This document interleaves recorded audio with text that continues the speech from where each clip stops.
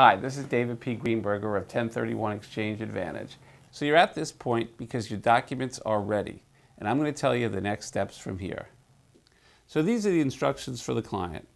Please check your email for a message from DocuSign. Your documents need to be checked for accuracy. Just follow the prompts and complete them.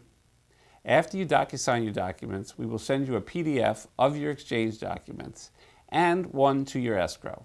The IRS will require a traditional hand-signed copy from you in the event of an audit. Please retain a traditional hand-signed copy for your records.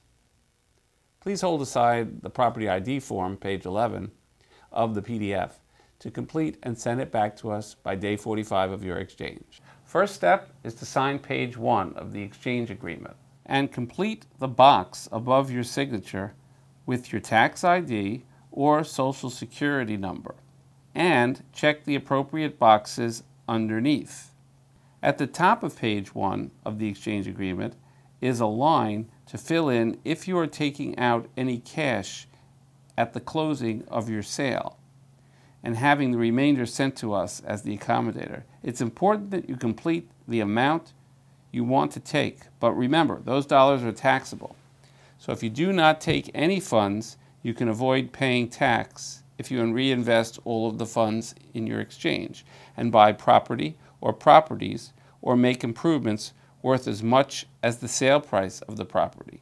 It's important that you complete the amount with what you want to take, but remember, the amount that you fill in is taxable. So if you're able to take nothing and reinvest all of the funds that we're holding into your new property or properties, your whole transaction will be tax-free.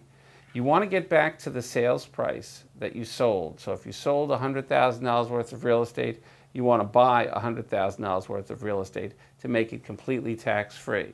The next step is to put aside the ID letter, which is page 11, and start looking for a property to reinvest in.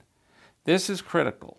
Without property or properties to identify on your letter, and without buying at least one of them, your exchange will fail.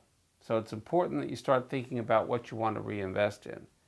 Okay, so that's it for now. If you have any follow-up questions, feel free to give us a call at 866-944-1031 or email us at customerservice@SellTaxFree.com.